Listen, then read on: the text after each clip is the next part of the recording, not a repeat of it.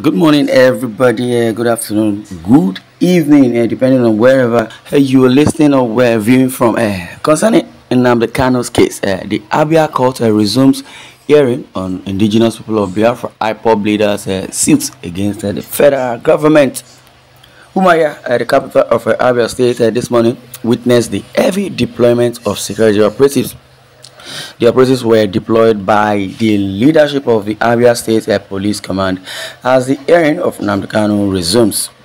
Yes, the IPOB leader is challenging the federal government's decision to repatriate him from East African country, Kenya.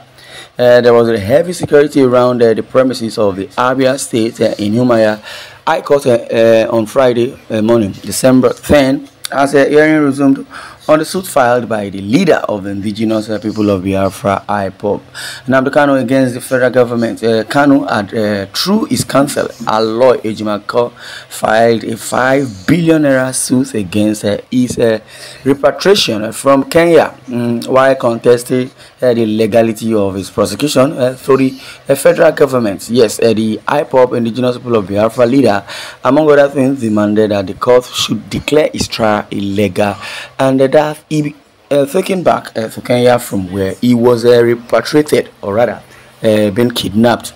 KANU also demanded that the Nigerian Army, Nigerian Police Force, and the Department of State Services be stopped from harassing or arresting Nnamdi KANU and his entourage. Vanguard newspaper reports that due to the trial, the Ikof Ekpene Road leading to the High Court premises was condoned off by heavily armed police personnel at different points. According to the report, the stern-looking security agents were diverting traffic flow through adjoining streets. Definitely, the report noted that visitors, staffs, and vehicles accessing the court premises were thoroughly screened before they were allowed passage into the premises. Igbo leaders meet Buhari in Aso Rock also over Nnamdi KANU's case, which has really, taken a turn around since when Nnamdi KANU was being arrested. So many things had unveiled.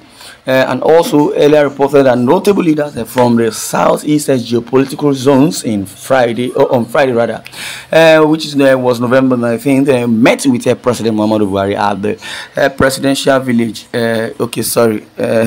Villa, because I call it presidential village because there is nothing tangible. Nigerians are gaining from that. They only call it Asorok, and nothing is been happening. Well, the leaders were led by elder statesmen Mbazilike Amechi and the former governor of Anambra State, Dr. Chukwuemeka Ezeife.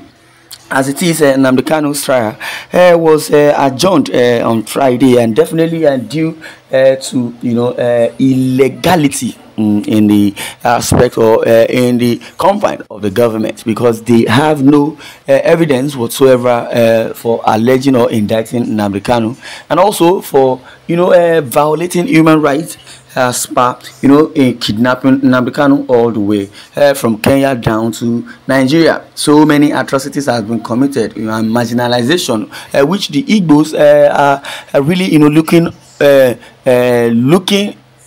up or looking forward through ICC or international community to come to their rescue, because it has been said that the Igbos or the Southerners of Nigerian rather, have been marginalized for a longer time, and that is why Nnamdi KANU and Sunday Igboho, the counterpart, are seeking for a referendum.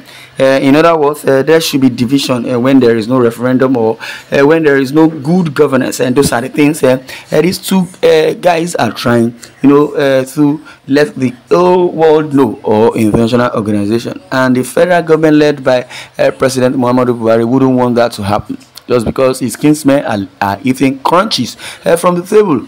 Yes, and so many, indictment and so many problems, back and forth as bestowed upon the Igbos. The same faith why the leaders were led by elder statesmen Mbazilike Amechi, and the former governor of Anambra State, Dr. Chukwuemeka Ezeife, to Buhari, to beg on Nnamdi KANU's behalf.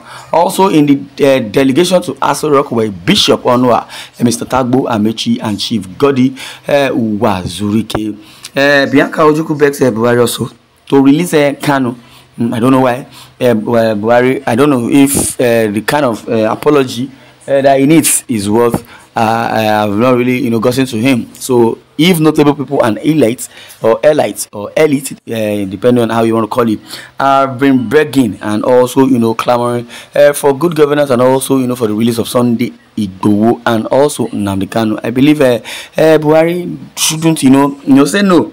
Because we all know we need peace in the country, and they, the Fulani, they are the ones preaching one Nigeria.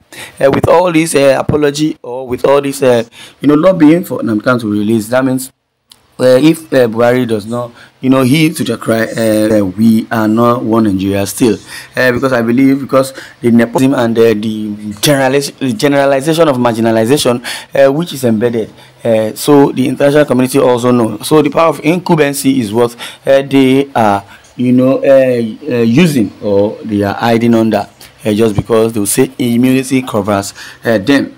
Well, in the faith of Mrs. Ojukwu, who has also begged Buhari to release Nnamdi KANU, Mrs. Ojukwu made a plea while speaking at the 10th memorial anniversary of her late husband and Igbo leader Chukwu Emeka Odumegu Ojukwu, organized in Owerri, the Imo State capital, on Friday, November 26. She urged the president to consider the plea made by the Igbo leaders during their recent visit to the State House, Abuja, asking for Kanu's release. And I believe with all these atrocities, or rather the crime and violation of rights the government has committed and bestowed upon Nnamdi KANU, especially because he is the spokesperson to the Biafra and also the leader of the indigenous people of Biafra.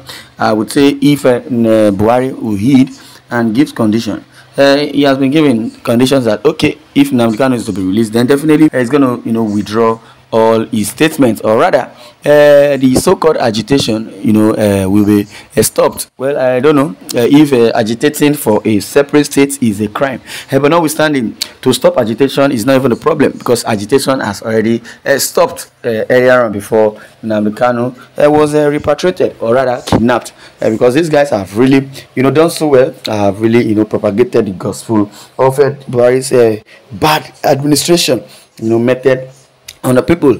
And I would say if the federal government can really deem it fit and also do the needful positively, I believe this country will be a better place for everyone to live in, because the level of economy jeopardy is just what is so appalling. Yes, I'm sorry, a level of the economic jeopardy, like I said, is appalling. And the bankruptcy Nigeria is facing right away and right now is what is not even palatable to the nation. Nigeria does not belong to only one person. Nigeria does not belong to Buhari. Neither do Nigeria belongs to Obasanjo. Neither do Nigeria belongs to Tinubu. And Nigeria belongs to all and sundry. Nigeria does not belong to Dangote. Nigeria does not belong to Otedola. And meanwhile, Nigeria does not belong to Tony Elumelu. And rather, Nigeria does not belong to any ethnic group, either Igbo, Hausa or Yoruba. But what I believe is that if we are, saying we are one Nigeria, we should work hand in hand. Yeah, you that committed crime, no matter what region you're from, you need to face the wrath of the law and court lays verdict. Not that because I'm Igbo, the chief judge is an Igbo, so let's sweep it under the carpet. That's a problem. But notwithstanding, this is what I'm going to draw the curtain. I'd like you to share your views in the comment section. Thanks for listening.